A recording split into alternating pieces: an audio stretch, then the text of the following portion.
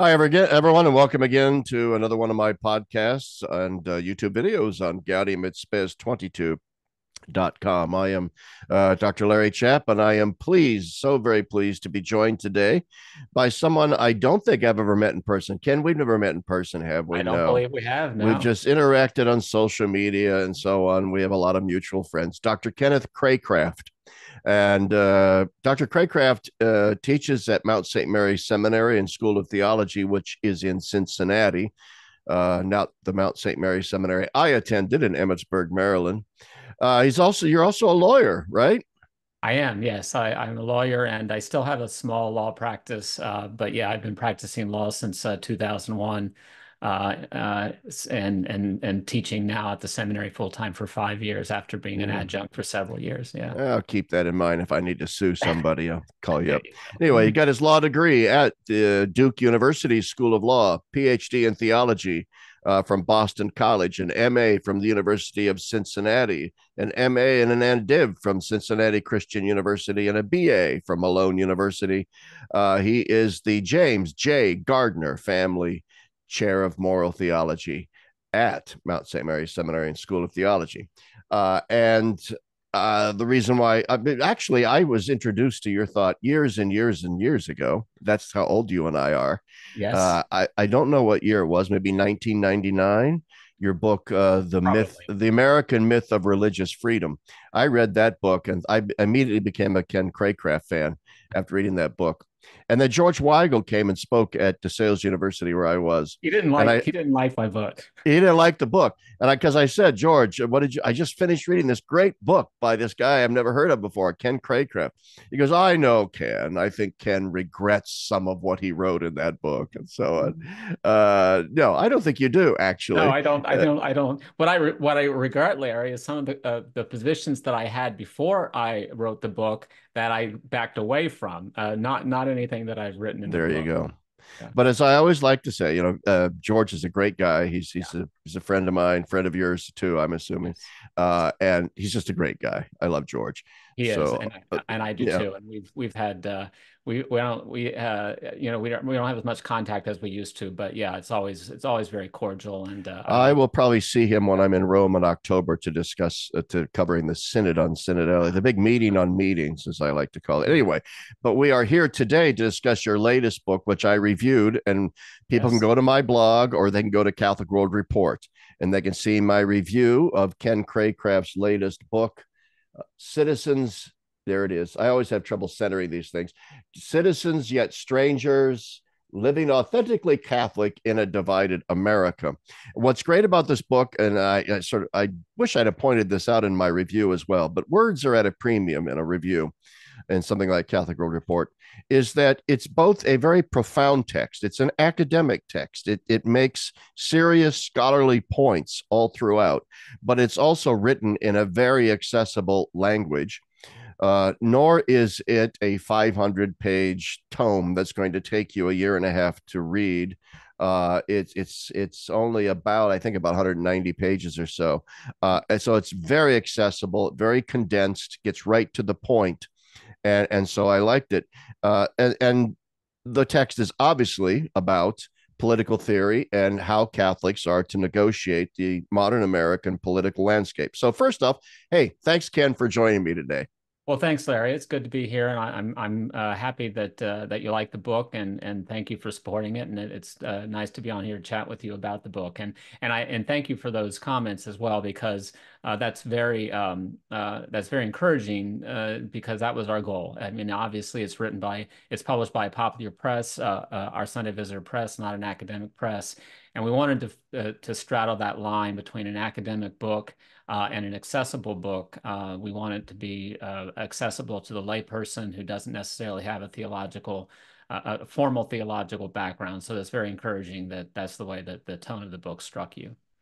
And for the non-writers out there, I can only say, because it's what I strive to do as well in my blog and Catholic World Report and in my book, Confession of a Catholic Worker, that just came out from Ignatius Press last year, it is extremely difficult to write in a manner that is both academic and scholarly, but yet in in a language that is accessible to sort of average people.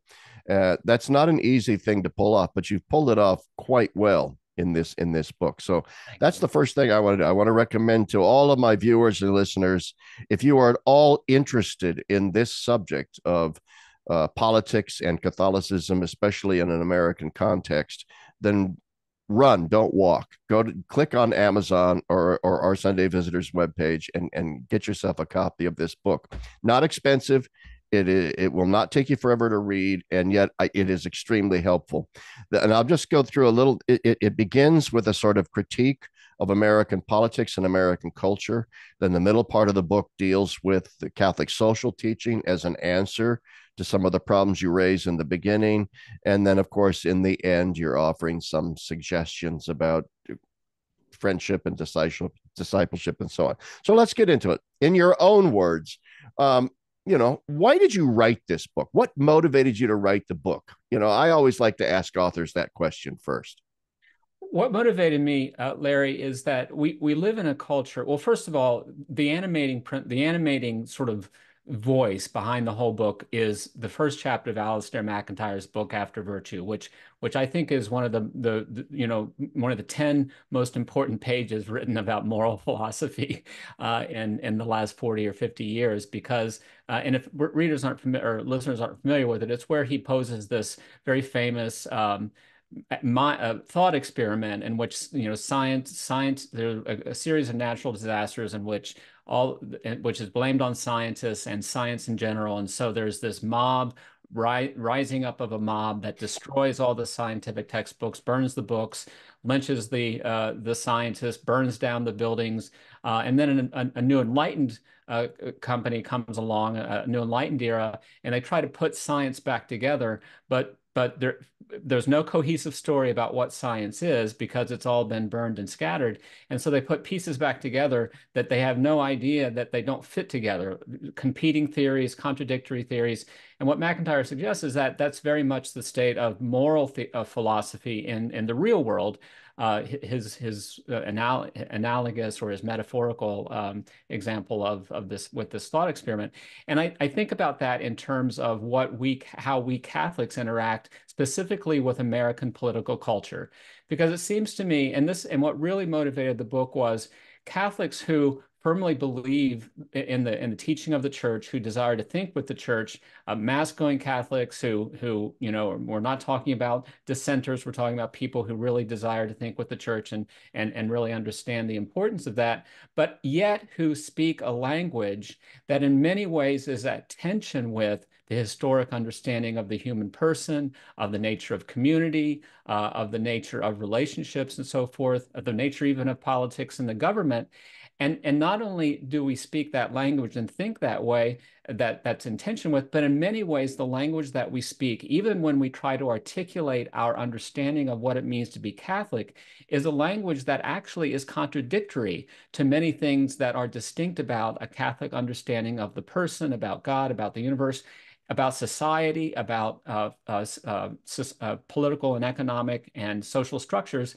And so I get frustrated when I interact with Catholics who are firm believers, very, very good people, and yet who hew to a moral language that actually is more informed by contemporary liberal politics than it is by Catholic faith.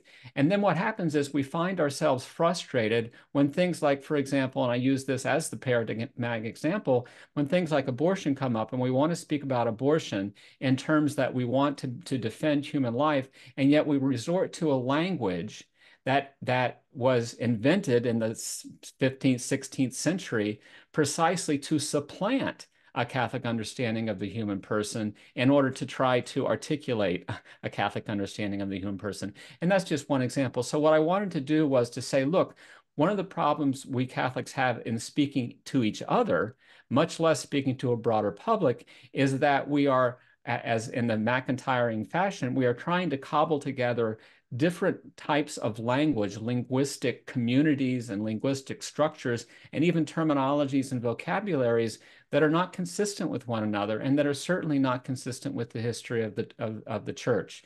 And I thought, look, how do I simplify this in such a way that I can make the point and make it accessible? And so I thought, well, let's just take the four, what I call the four pillars of Catholic social doctrine. That's not original to me, dignity, solidarity, subsidiarity, and the common good.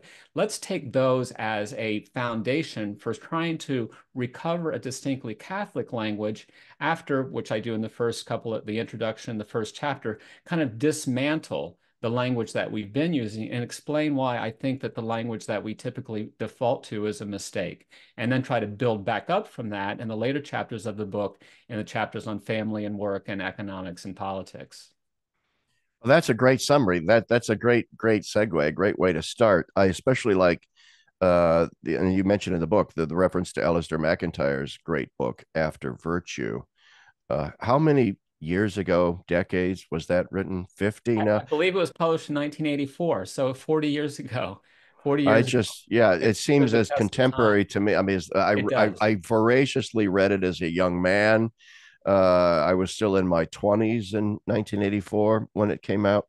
And those first pages, like you just, they really struck that whole thought experiment, Yeah. just really struck me. And of course, he ends the book famously with, The we Benedict. are waiting for a new Saint Benedict to show up to sort of put Humpty Dumpty back together Right. again. Go ahead. I didn't invoke that Saint Benedict image for reasons related to, it's already been done. The book has already been written, or at least an attempt to write the book, The Yeah. Benedict Option. But I do, in fact, take the notion of civic friendship from the book, from After Virtue, and try to adapt that to what I do in this book in the last chapter, to try to suggest that even if we find at the end of the day, and I know I'm getting ahead a little bit, even if we find at the end of the day that being a patriotic American is difficult, if not in some sense almost impossible, that doesn't mean that we can't be good civic friends and we can't develop the virtues that are incumbent upon us to be good civic friends, even in a political culture, which I think, without any question in my mind, is always at tension with being a Catholic. If it is not, as some people contend more radically even than I do, that American political culture is actually contradictory to and therefore not compatible with being Catholic, we can still be good civic friends for the purposes of fulfilling our duty to engage in public life and so forth. And I think that what McIntyre, when in later books, when McIntyre develops, themes of tradition-laden rationality and attempts to try to communicate with people whose reason is informed by different traditions, that very much informs the book too. Even though, again, to keep it a not academic book, but a more popular book, I really don't delve into that kind of detail because I think that would have been confusing and Yeah. difficult for the For reader that I'm most trying people. to Yeah. get to. Yeah. So let's go back to the beginning. So what are you sort of, I say, mentioned in my review, you begin Yeah. the book. Well, let me go right. I have to get the quote here. I should have this in. Catholics in the United States today are liberal Protestants before we are anything else. To form our moral lives as Catholics is a constant battle to overcome the liberal Protestantism that we began to consume with our mother's milk. And of course, then you go on to explain what you mean by liberal. So maybe you could begin by explaining that and then segue from there, because it'll be a natural segue into what are like the twin foundational principles of sort of modern American liberalism. Right. So this is important, and I know, viewers of your podcast are going to understand this in a way that other people might not, and are going to readily get what I'm onto. By liberal, I don't mean the word that we use in, Right. in modern American discourse to discuss the left wing of the political of politics in the U.S. So what typically would be a Democrat. Rather, by liberal, I mean the basic political philosophy that every American holds, from the far right of the Republican Party to the far left of the Democratic Party, essentially embracing, with the exception of tiny margins, maybe on either end, essentially encompassing everybody in America who has any kind of political awareness at all, or who identifies at all with politics. And so what I say is that we all speak that language, and by liberalism, I characterize it by at least two principles. One is a radical a commitment to radical individualism and the individual as the basic root of society. Not that the human person is not social in his nature, but rather is radically individual in his nature. And that leads to the privatization of morality. So everything is private, everything is individualist, and this is characterized by what I call the rise of individual rights language as as as rights language, not as claims against the government. I know that's the sort of the Lockean gloss, and you point this out in your book. The sort of Lockean gloss that we like to put on rights language is that it's a claim against the government. But regardless of what was intended, and I actually don't think that was intended. I think that the founding is Hobbesian from the beginning. But Yeah. leaving that argument aside, it really doesn't matter because it's Hobbesian now. And so whatever we think about rights now, yes, the typical American thinks about rights as rights against the government, but more fundamentally, we think about rights as rights against everybody else. That is individual possessive claims that we have against everyone else. And this goes to the heart of the Hobbesian notion of rights, the famous war of every man against every man. And of course, what Hobbes advocated and Locke admitted in reading Hobbes, and remember Locke at one point referred to Hobbes as that strange new doctrine of individual rights, but he didn't repudiate it. Nope. I don't have that quote handy, but it's in my first book, The American Myth of Religious Freedom. I cite Locke's citation of Hobbes's strange new doctrine, which he embraced. And what that means then is that there isn't any principle that, and therefore, of course, since every man has a right to everything, there isn't any limiting principle to that. We hear the American libertarians try to say your right to swing your fist ends when it gets to my nose. Well, there isn't anything in liberal theory that says that right ends when it gets to your nose. The liberal theory says you can keep on swinging, but the reason we don't is that we had this mutual agreement not to. So, and you also hear libertarians say, well, it gives room for all kinds of flourishing of voluntary communities and so forth. That very well may be the case, but the language itself, and you mentioned this at the outset of the podcast, language matters. The language itself is slowly, and I think slowly but acceleratingly, if that's a word, corrosive of the ability to think in terms of community, the more that we think in terms of individual claims against one another. And then, of course, what that means is that all social structures, all social organizations are purely voluntary. They're pure fictions, is the way that I put it in There the are, book. as you put it in the book, there's no natural social institutions There are grounded no in. nat. They're all conventional, and they all exist at the will and the whim of the people who make them, with no overarching principle that governs them, and that individualism. And I think just as an observation, I think it would be difficult for anybody to deny that that's really very much a description, an accurate description of where we are in American society. What people will dispute, of course, is that they'll say, well, that's if we go back to the founding principles, then we wouldn't have this. But as I said, more liberalism is not the cure for liberalism. That's right. Uh, uh, I have to say, when I was reading the book, I made a little note in the margin and said, one of the reasons why I really loved the book, why I was like doing a little tap dance in my study here as I was reading, I pointed it out to my wife. I said, Craycraft understands that America is at its root a Hobbesian experiment and not a Lockean experiment. And that is something I've thought for a very, very long time, but you really express it well and actually in very few words.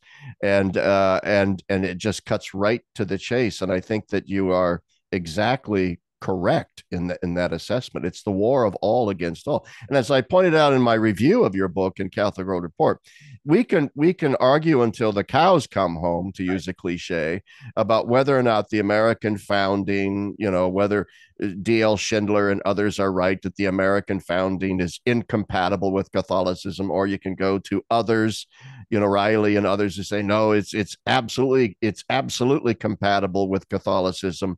We can argue that till we're blue in the face, to use another cliche. But what we got downstream, regardless of what we got a Hobbesian nation. That's what we got. Yeah.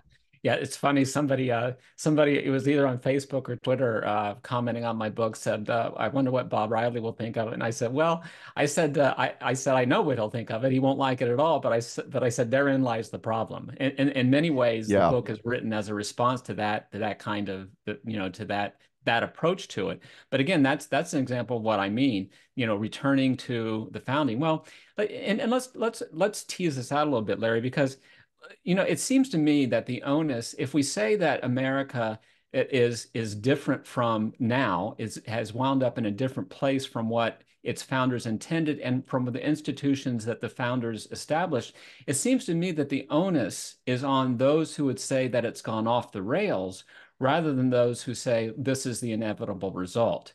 And the individualism, which expresses itself in America in tribalism. So I mean, because you have individuals who form together in tribes, and so the individualism takes that form, and we see that tribalization and that kind of fragmentation in society. And so the question becomes, as I said again, wherein does the fault lie? Does the fault lie in something essential in the beginning, or has it somehow gone off the rails? And again, I think the onus is on those who would argue that it's gone off the rails, and I haven't seen a convincing argument to that it has. Yeah. And again, the book is in some sense written in Well, response to and that. if it went off the rails, it went off the rails rather quickly. Very early. Yeah. I'm reminded oftentimes of certain forms of Protestant historiography of the history of the church that posit that, you've got this early church, which was fine, the proto church,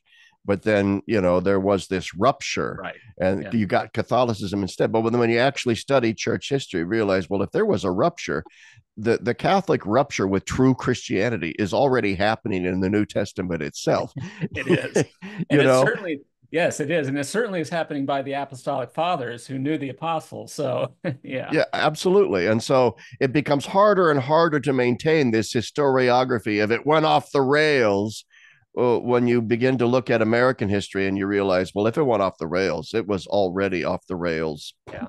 by And the presidency of Thomas Jefferson, for crying out oh, loud. yeah. Well, I mean, I don't, Jefferson is one of my principal foils in my first book, Yeah. because Jefferson, I mean, there's just no arguing around it. Jefferson was hostile to Trinitarian Christianity, and especially hostile to the Trinitarian Christianity of Catholicism. Jefferson said that it was his hope that no one born alive at his time would not die a Unitarian. And he said that in the context of thinking that the American political institutions that he helped to establish would themselves be a cause of every person who's now alive becoming a Unitarian. So his political institutions, and I think that's important. Let me get back to the liberal Protestantism, and Yeah. Oh, sure. I appreciate your appreciation of that first sentence, because obviously that the point was to grab people's attention, and it It does. did.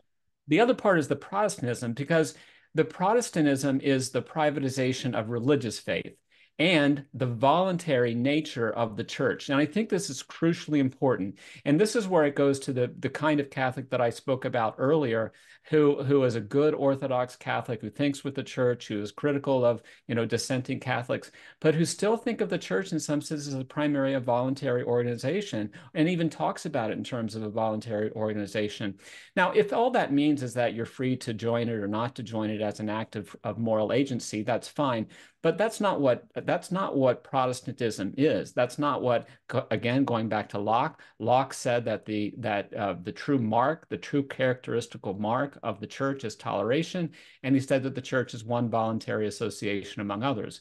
What that means is not simply that people join it or not join it by an act of free will, but rather that the church itself is created by the wills of its members. Very, very different thing. And of course, the church created by the wills of its members is just yet another conventional contractual relationship that a group of like-minded people come together. As I like to tell my students, Protestants go to the church because of what they already believe. Catholics go to church to find out what they believe.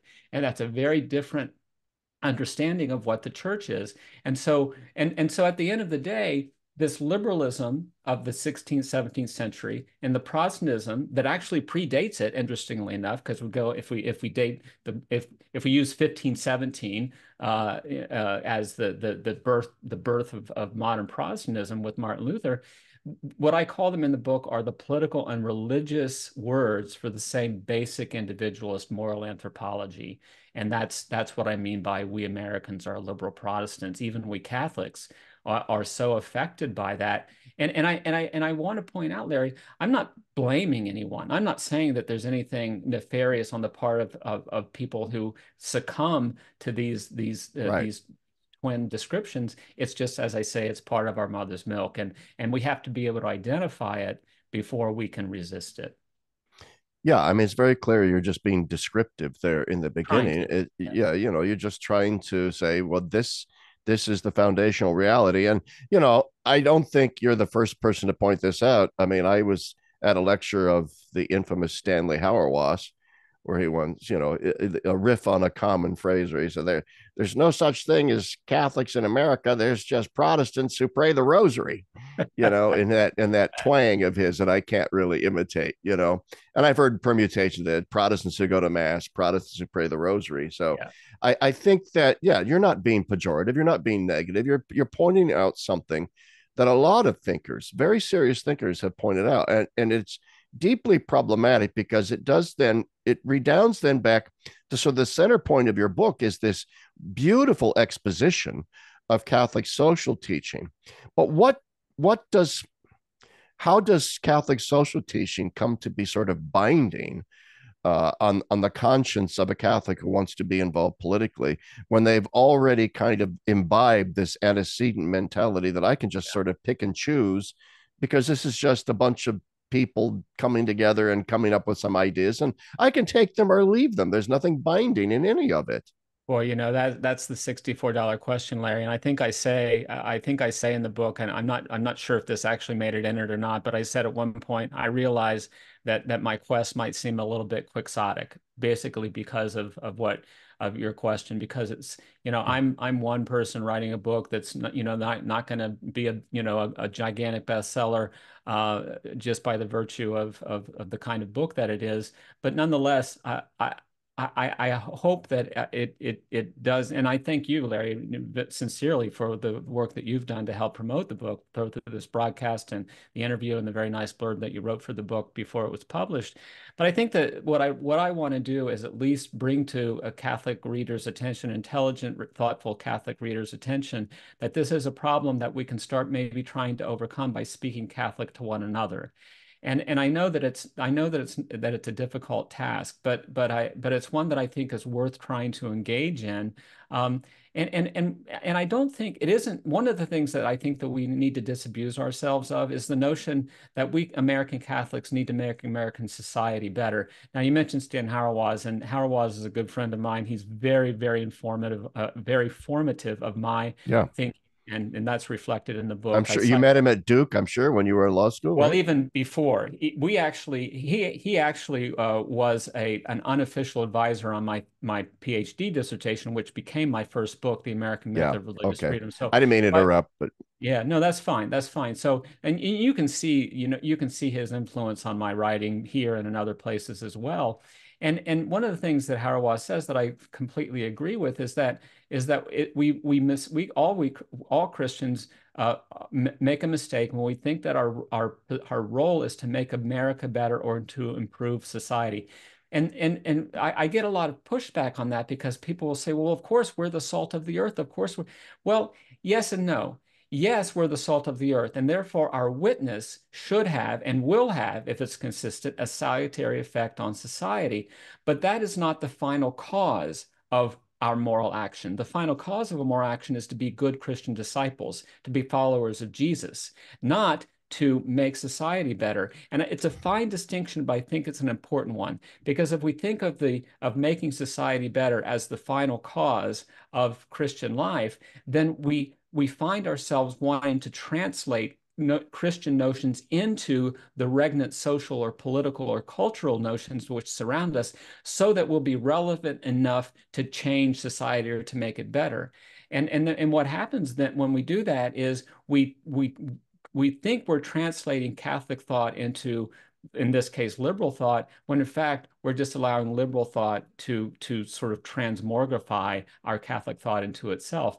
And so I think that one of the things, to go back to your question, one of the things that I hope that I can convince people who read the book and people who I might talk to about it, and my own students at the seminary, is that it is not we are not mandated to make society better. We're mandated to make disciples. Jesus said, "Go into all the nations and make disciples, baptizing them in my name." He didn't, for example, say, "Go into all the nations and stop people from having abortion, or stop people from, or reform immigration policy or capital punishment." All of those things I think are extremely important, and they're very important to me, and they're very important in my teaching, and they should be important to any Catholic. But the fact is, we're not called to change society. We're called to be disciples and to make disciples of others through our witness. And I think that's where it has to start. And I think that the reason I emphasize that, Larry, is because if we take that seriously, then we aren't as worried about trying to communicate in a liberal language, a liberal language, but we can start to try to really recapture a Catholic language, which again I sort of frame around these four pillars of Catholic social Yeah, doctrine. well, I couldn't agree more. It's one of the reasons I really love the book. It speaks to the Catholic worker, Dorothy Day, devotee in Oh my yes, soul, yes, because I mean, Dorothy's position was obviously she was concerned with the poor. Obviously, she was concerned with social conditions. Obviously, she had certain views about how society should be configured. But first and foremost, she said, "What we just need to live the Sermon on the Mount. We to need to do serve. the Yeah, spiritual and corporal works of mercy. yeah, We yeah. instead of worrying about big, huge issues, why don't I feed that poor beggar on the street right outside of me?" And that will be then what will change the world. Yeah, You know, absolutely, absolutely, and that I couldn't agree more. And I know that you've been working at least in the background on canonization, and yeah.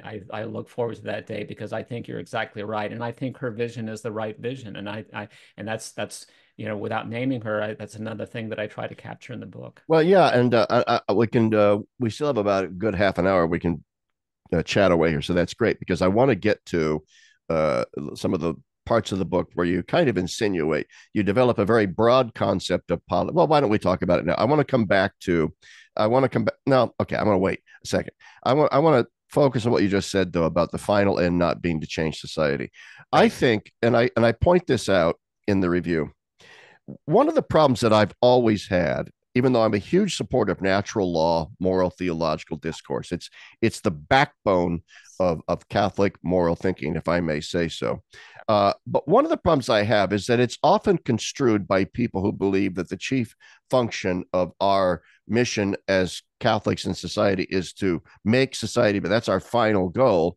They then take natural law language and say, we have to de-theologize it.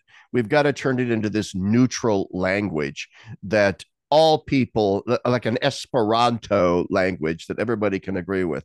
And I think that is a complete dead end. I think you probably agree, right? Gosh, I agree so completely. I think it's just a non-starter. I just don't think that works. And for all kinds of reasons, many of which we'd have to unpack, which would take more time than we have. But I absolutely agree with that. And this is, so the way that I put it, let me reiterate what you said. Absolutely. I mean, if we define the classical definition of natural law as the human participation in divine law, even if we aren't natural law theorists or theologians or philosophers, we affirm that as Christians. The eternal law is the mind of God. Our participation in that, and our all knowledge is participatory, is what we call natural law. Natural law is the name that we give to the human participation in eternal law. But it's interesting to me, and I make this point with my students. The point that you just made is that it's not a universal moral language, however. we have to understand that even St. Thomas's development of the natural law is informed by his Christian faith. And it's Christological. And you do make that point very nicely in your review. And I really appreciate that. And I really appreciate that you caught that in the book, because I don't talk about it specifically in the book, but it is certainly an animating principle that's in the background of it.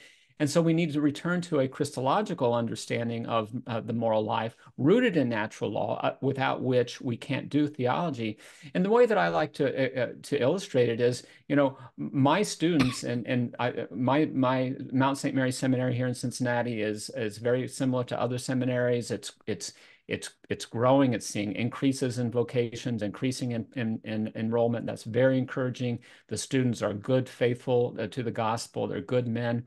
But what I emphasize to them is that, two of their recent heroes, papal heroes, St. John Paul II and Benedict XVI, they were not natural law theologians. Now, of course, they embrace natural law in the way that you and I have both done it, but they're not natural law theologians, and I'm not either. I appreciate it. I appreciate a Right. strong Thomistic understanding, but I even argue that St. Thomas was not a Thomist, if by natural law, if by that you mean Yeah. natural law, because there's one question on natural law, and there's a half or more than a dozen questions on the virtues. So I think that's a very important point. And again, even laying aside the contrast between virtue theory or natural law theory, the Christological aspect that you point out is really what we have to return to. I agree, and I think that's what animated John Paul. It's what animated Benedict as well. John Absolutely. Paul, of course, more personalism, phenomenology, all that kind of thing. Yeah, so I agree. But let's, I know some viewers and listeners are probably saying, okay, so let's return to the concrete here. Yeah. Let's return to the current American political landscape, because Yeah. ultimately this book is trying to help contemporary Catholics negotiate this, and I'll just say it, this mess we're in. Yeah. It looks like it's going to be so. Let's for the time being. We can talk about broader things, but Trump versus Biden coming up. In my opinion, what we've got are two swamp creatures, Yeah. and and I would have a hard time voting for either one. I think a lot of Catholics, genuine Catholics who take these things seriously, are going to have a hard time voting for either one. Then there's always that, well, you vote for the lesser of two evils, but you have to vote, blah, blah, blah. What? And you mentioned earlier at the very beginning of this, both Democrats and Republicans are liberals. As my friend Rodney Hauser says, we just simply have liberal liberals and conservative And liberals. conservatives. Yeah. Yeah, and so the Republicans are conservative liberals and Democrats are liberal liberals, but they're all liberals. Yeah. So what's the current state of the American political landscape in your point of view? Healthy, unhealthy, a disaster, hopeless? What do we do about that? Well, I won't say hopeless, because that might be that might just lead to despair, but certainly I think it's in a very bad way. And I think it's in a very bad way, and not in small part by the contribution that, again, that a certain kind of evangelical and Catholic contributes to, in a way that is very vexing to me and very frustrating to me. And that really goes to to the difficulty of, for example, one issue voting. So I think, and let me come back to that, because I want to set Yeah, that aside for now. I think it's in a very bad way, and I think it's in a very bad way precisely because of the problem of the fragmentation of moral languages, which leads to the tribalization that I talked about before. And you also mentioned something that in the review of my book, which I think is very important, and that is the rise of the administrative state, the regulatory state. Because yeah, what happens, of course, is the notion that the human person is individual by nature is false. So since it's false, but since it's the view that is embedded in American political culture, that the falsehood has to be answered. Well, it's not answered by truthful witness. It's answered by the regulatory state, which attempts to rein in or to channel these rights. And let's face it, our rights are dragged around by our passions. I mean, we as going back to McIntyre, basically the strain in all of the fragmentation of moral language in the United States today or in the West is emotivism, right? And Yeah. that's one of the basic points of After Virtue is that it's all it's all variations on a theme of emotivism and not rational at all. So we don't have rational morality, and which of course means we don't have rational politics. And in the current climate, it's baffling to me. And I wrote a recent piece for the Catholic Herald, for example, the UK Catholic Herald. It's baffling to me that these are the two candidates that we have, and it's even more baffling to me that put it plainly, Donald Trump has gathered such not just support from people who should know better, but enthusiastic support from people who should know better. And that really is disturbing to me as well. I do say in the book, there are times in which the better witness, the better Catholic witness is to exercise our public duty, our duty to be public citizens by refraining in order to show that there isn't a good alternative. And I think in this election, that's something that Catholics have to really take a hard look at. Now, I want to emphasize, Larry, at this point, that I'm not suggesting that a Catholic can't vote for one of these two candidates in good conscience. I'm not Right. suggesting that at all. What I am suggesting, however, is that I don't think that we take seriously how we don't take seriously enough our examination of the two candidates in order to make a decision, but rather we resort to some kind of trope, or worse, just our partisan commitment, which overrides our religious commitment and our religious faith, and that's from the left and from the right as well. Whether the candidate is a Biden or Trump. So I think it's a mess. I don't think it's irredeemable, but I don't think it's going to be redeemed in 2024. No, I don't think so either. And in terms of voting too, I mean, as some of my friends say, that when they go into the voting booth, they don't vote for president. They just leave it blank, but they vote down the ticket. They vote for other people, other local things. I'm not certain that that's all that great, and I'm not all certain that write-in candidate. You mentioned in the book, I think, Yeah, write-ins are sometimes just a way of not voting at all. right. Yeah.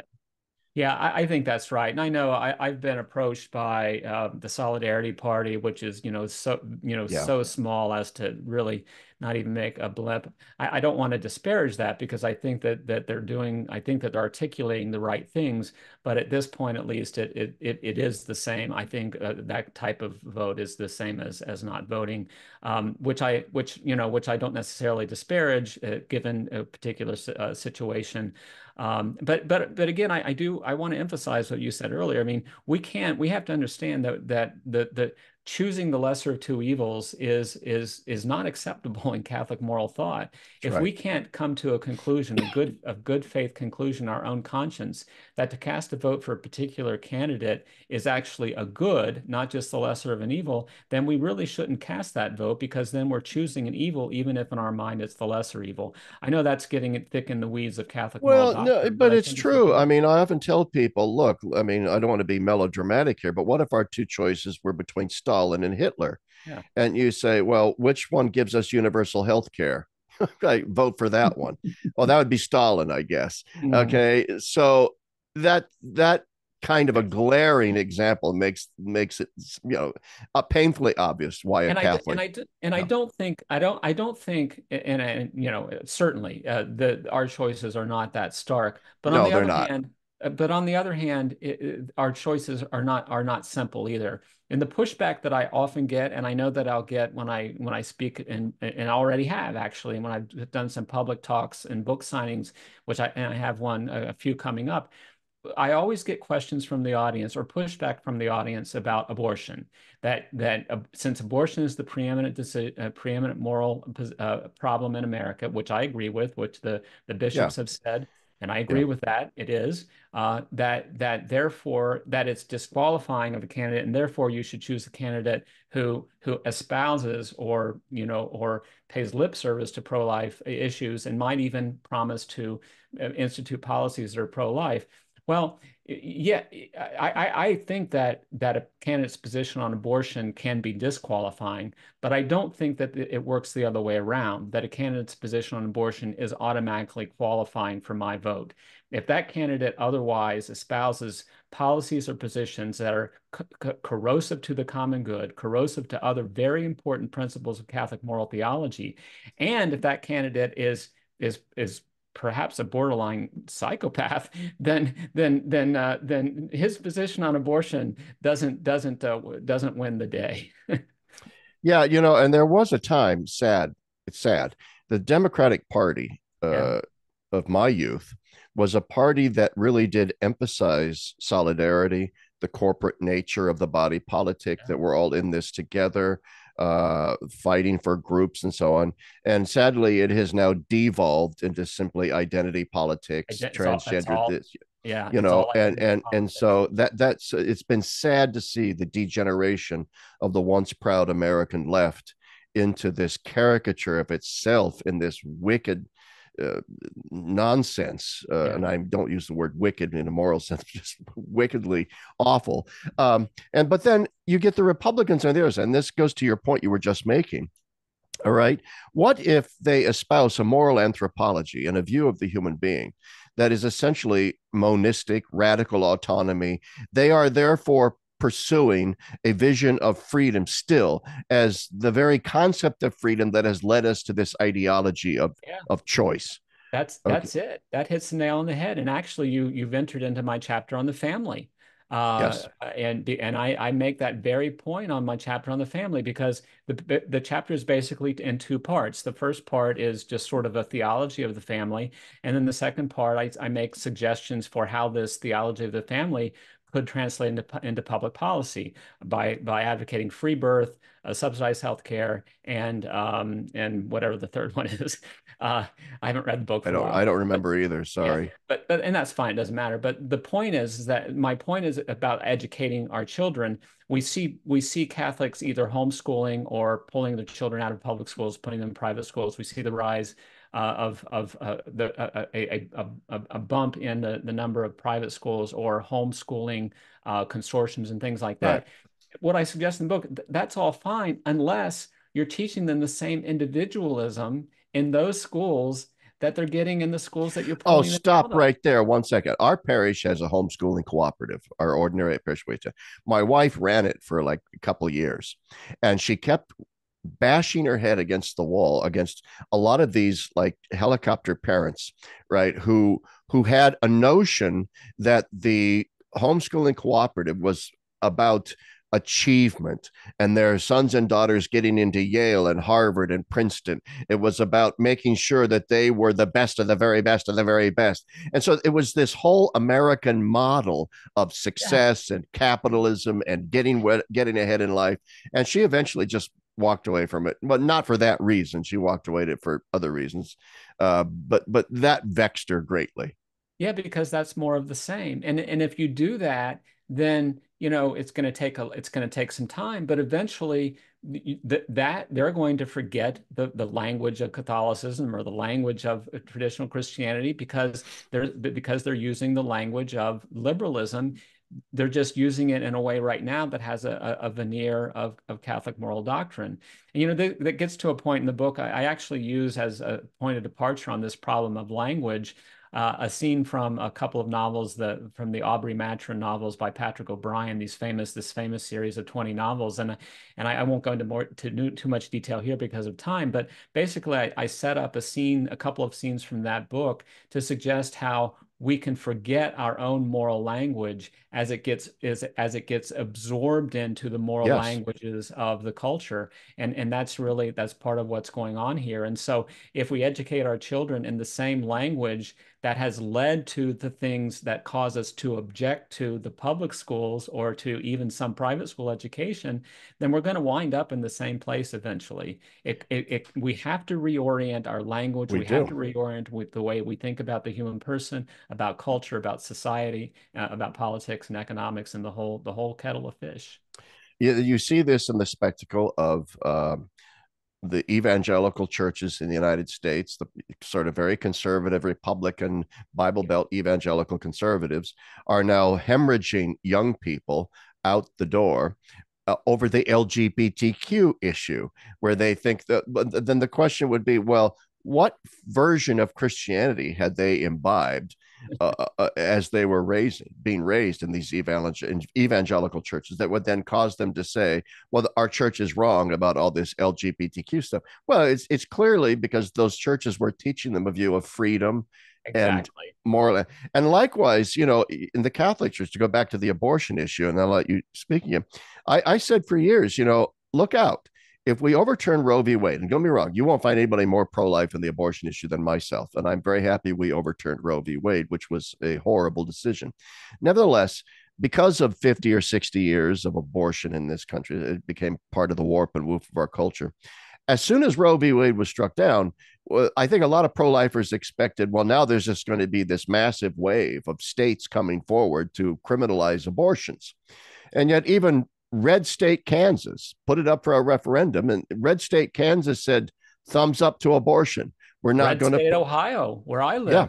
Yeah, yeah. yeah, said, no, we're going to keep abortions. And I think it's because in the political campaigns leading up to these referendums, what happens is that the left begins to appeal to this language of choice and freedom and rights and so forth. And everybody just rolls over and says, well, yeah, they got a point. I don't want to be an oppressor after all.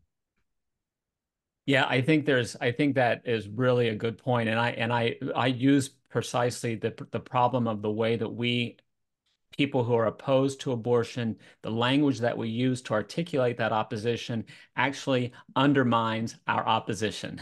Yes. And that goes exactly to this problem of rights language that I talked about earlier. Because if we Yeah. talk and the privatization of morality. So take, for example, the common pro-abortion mantra, my body, my choice. Well, of course, that's something that anti-abortion Catholics will reject. But in 2020, when the Pope and the bishops suggested that for the purpose of common good, we should be vaccinated against COVID, they might not have used the phrase, but the theory of resistance was my body, my choice among people who Yeah. reject that mantra when it comes to abortion.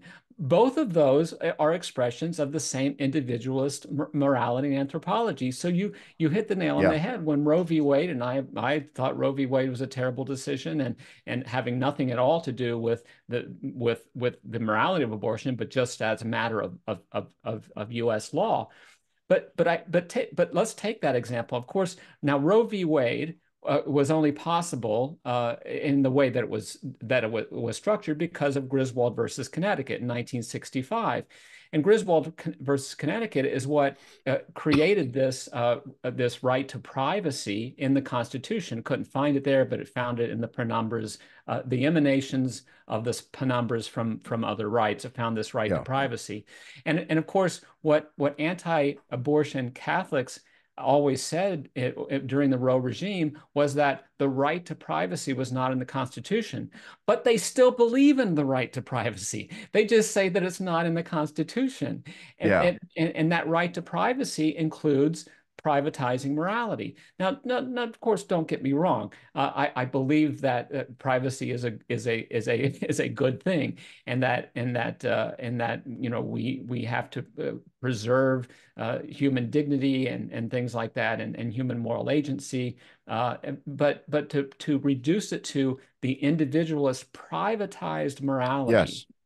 is the big mistake. And therefore, after Roe v. Wade was overturned by the Dobbs decision, we didn't have we opposed to abortion collectively. We did not have the language to oppose abortion because we have used the language that is used to support abortion. And Yes, I agree. we had forgotten a language that helps us to oppose abortion other in terms other than the regnant liberal idiom. Yeah, and I agree with your COVID example too, because I heard Catholics say that, like, whatever happened to my body, my choice. Now, full disclosure, I despise the COVID vaccine. I think it's a dangerous vaccine. I Well, didn't and take see, it, and but see, and and but I want to interrupt you just to make a point here. Yes, there were all, and I want to emphasize this strongly. There were all sorts of reasons to resist the COVID vaccine. that's the point I was going to make. That I opposed it simply because I don't think you develop a vaccine under a program called Operation Warp Speed. Yeah. I opposed it because I distrusted its efficacy and its safety. But I would never have invoked my body, my choice as the reason. I would have simply said, well, I just don't trust this vaccine. Yeah. But the idea that there might be a pandemic that would then impose upon us a moral duty to take a Mhm. vaccine that actually is not dangerous and does work and preserves us all, especially if it's a disease far more lethal than COVID, then you might say, well, yeah, I do have a moral obligation to get that jab in that situation, in those circumstances. So I fully agree with the principle that you're invoking there. Yeah. And the only reason I bring it up, some of my viewers who know that I don't like the COVID vaccine would say, hey, wait a minute, Chapp, you don't like the COVID vaccine. But anyway, I want to, in the time we have left, oh, we still have some time left. Good. I want to get onto then the question of, okay, you got all these the pillars of Catholic social teaching. One of that I would like to focus on that you bring up is subsidiarity, because that was near and dear to the heart of Dorothy Day and the Catholic Mm. worker movement as well. And it cuts to the chase with regard to, like, for example, her choice not to vote. Yeah. She did not vote. And what I often say to people, though, is that Dorothy Day's decision not to vote was, in fact, a form of political action. Yes. It was a form of political participation. And a lot of people cannot seem to get their mind around this idea. And I think it's because they have a very narrow vision of politics as simply electoral processes or something. So maybe you could talk about what is the broader concept of politics that really Catholic social teaching envisions, and maybe subsidiarity allows for other forms of political activity other than just voting. This is my probably my favorite topic in the book, Larry, because in fact it is my favorite topic. Here's the Catechism says that there is a duty of public life. It doesn't say that there's a duty of political life. And what I like to emphasize, and you caught this precisely in your review of my book, is that politics is a subpart of the broader cultural public life to which we're called to participate in. And so Dorothy Day's refusal to vote was not a refusal to engage in public life or even in political life, because again, I think you're exactly right. Sometimes not voting is the better political action. But let's set that aside and just talk about the broader public understanding or the broader public life to which we're called to engage. To be sure, to the mandate to engage in public life, which is a part of the principle of solidarity, includes, with exceptions, but it includes a presumption of engaging in political life, which means, among other things, voting. But voting is a narrower part of politics, which is itself is a narrower part of public life. And so if we revive the understanding that public life is not reduced to political life, I think that's an important first step. Now, you put it in the context of subsidiarity. I want to talk about that in a minute because I think subsidiarity is the most commonly misunderstood of these four Yes. principles of Catholic social doctrine. Because when I hear people describe subsidiarity, what I hear is, act and institute Catholic libertarianism. That is not what subsidiarity means. And by that, I mean that what you typically hear is that subsidiarity, the first way that people cast subsidiarity is in terms of the smallness and the proximity of helping institutions.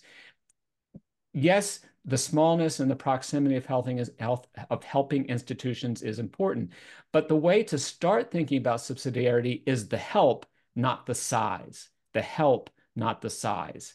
The size follows moral agency. The size doesn't follow liberal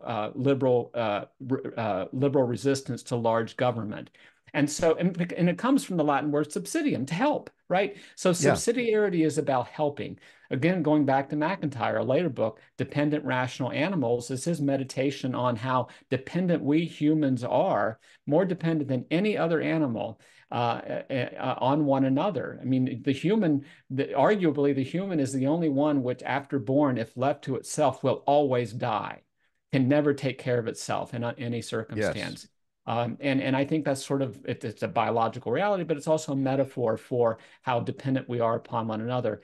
And so subsidiarity is not about the size of institutions or the proximity. It's about their effectiveness in helping the human person to develop and flourish consistent with moral agency.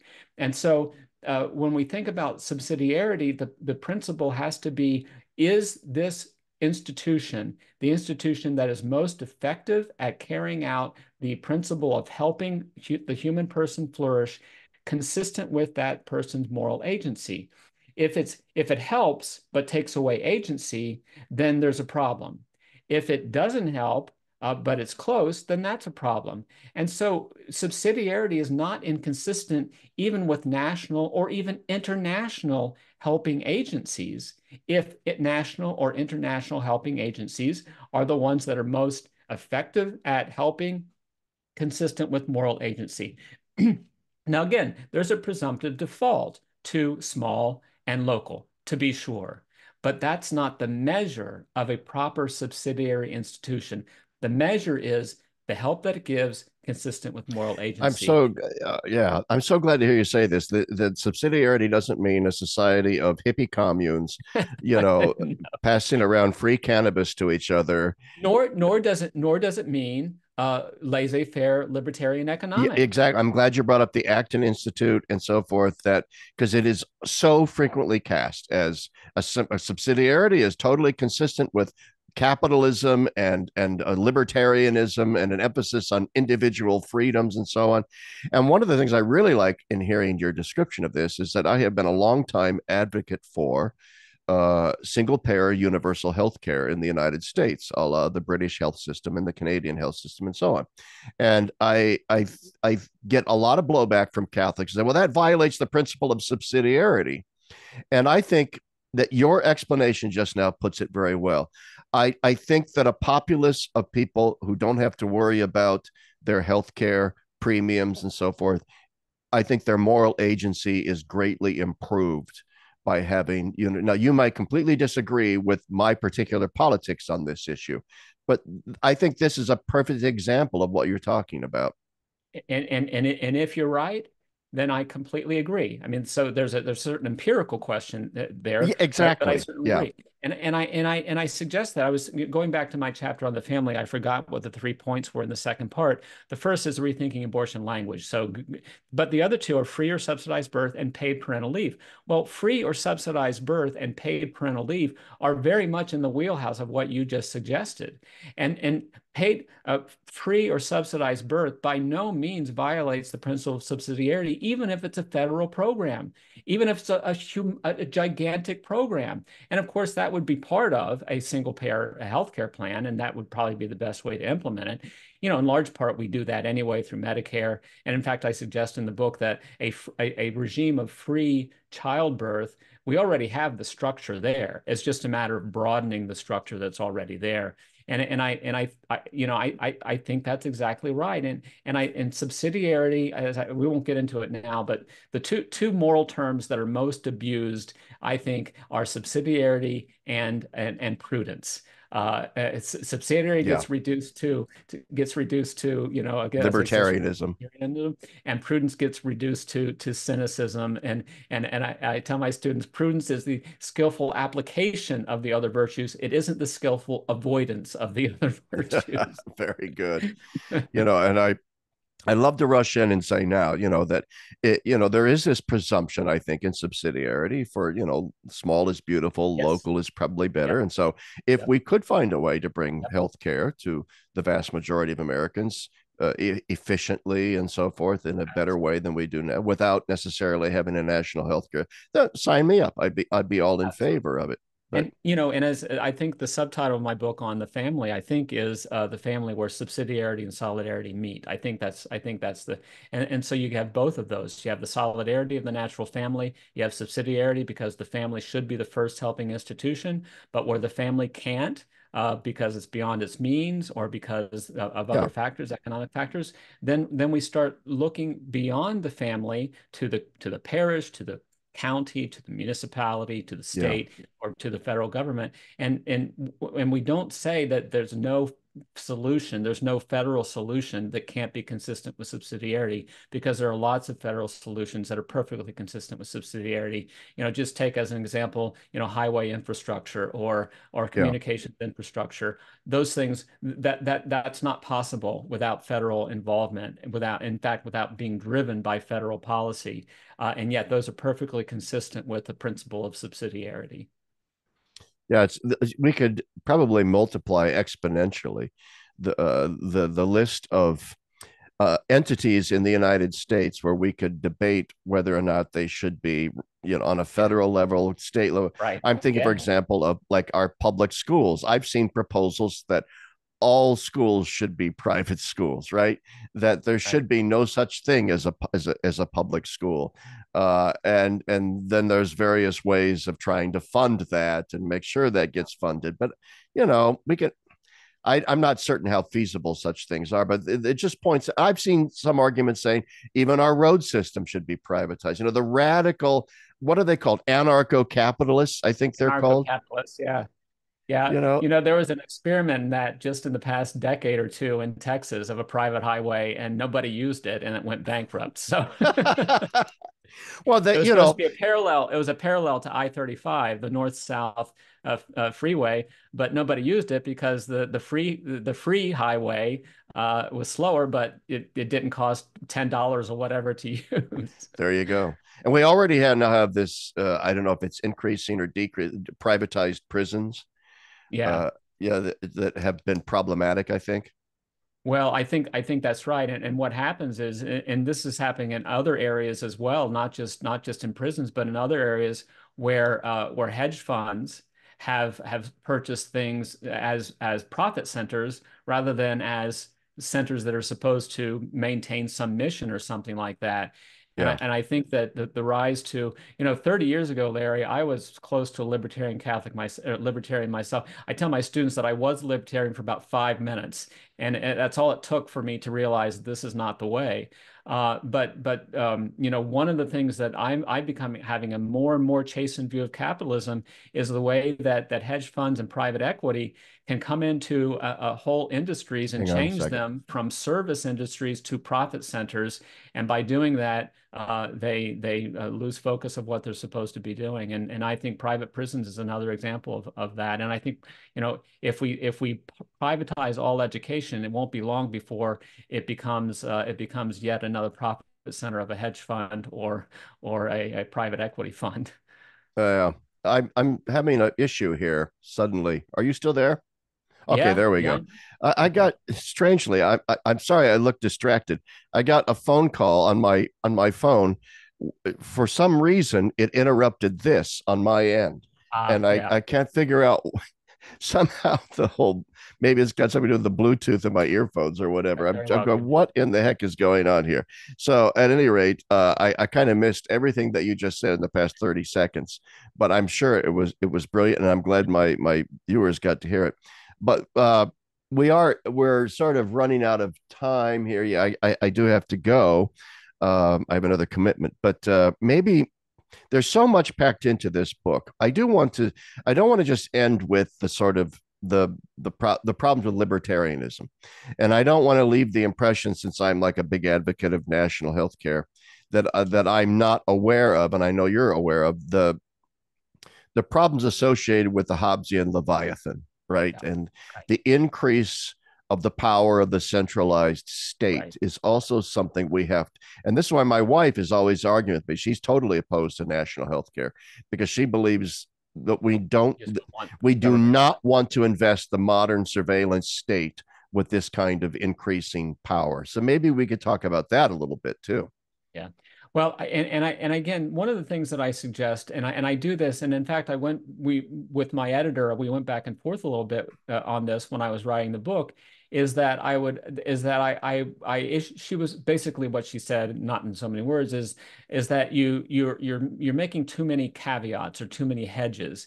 In other words, toward the end of the chapters, the policy chapters, the chapters on family, work, economics, and politics, I suggest that by no means by no means am I suggesting that this is the only way, or that this is the only prudent way that is consistent with Catholic moral doctrine and with the four pillars of Catholic social doctrine. It certainly is the case that people of goodwill, even within that paradigm, Right. can Exactly. disagree on what's going to be the better option. And I say this even on my chapter, the chapter where I have the most concrete policy proposals is on the family with free or subsidized childcare and paid parental leave. But even there, I say the way that might be instituted could be subject to a broad range of good faith debate. But let's put the broad range of good faith debate in the context of solidarity and subsidiarity and dignity and the common good, and not in terms of individual possessive rights, and certainly not in terms of economic or fiscal policy. Fiscal policy should follow the proper moral policy. The moral policy shouldn't follow the fiscal policy. And we can have debates about what the best approach is or what the better approach is within the context of reorienting our language. And that's fine. And I don't gainsay that. Yeah. But Yeah. what I suggest is that let's at least try to recover the proper language and therefore the proper paradigm in which to have these debates. And that's where I really hope the book is. And I appreciate you bringing it back to that, because the book is not, as you point out in your review of the book is not negative. The first chapter is sort of a deconstruction, but the rest of the book Yeah. It's a suggests very positive proposal. positive proposals of how to start thinking like Catholics again, and articulating and speaking Catholic to one another so that we can speak Catholic to the broader public. That is a great way to wrap this up. Hey, would you be open to a part two by any Yes, chance? Yeah, I think absolutely. there's so much. I took all these notes and I'm only like halfway through them. So if Yeah, you're I'd love open, to do that. Yeah, okay. So because as I said to you off camera before, unfortunately I have a hard break here I have to do today that was a little unexpected. So I don't absolutely. want to give you short shrift because this is a really important conversation that we're having, especially in this election year. And so, and plus, I want you to sell books. So I there you appreciate go. that too. So Perhaps we could thanks, go through Ken, the chapters in a part we'll two. do a part two. So hang on, folks, and thanks everyone for listening, and thanks Ken for being here today. Thank you, Larry, and thanks for your support of the book. I really do appreciate it. You're welcome.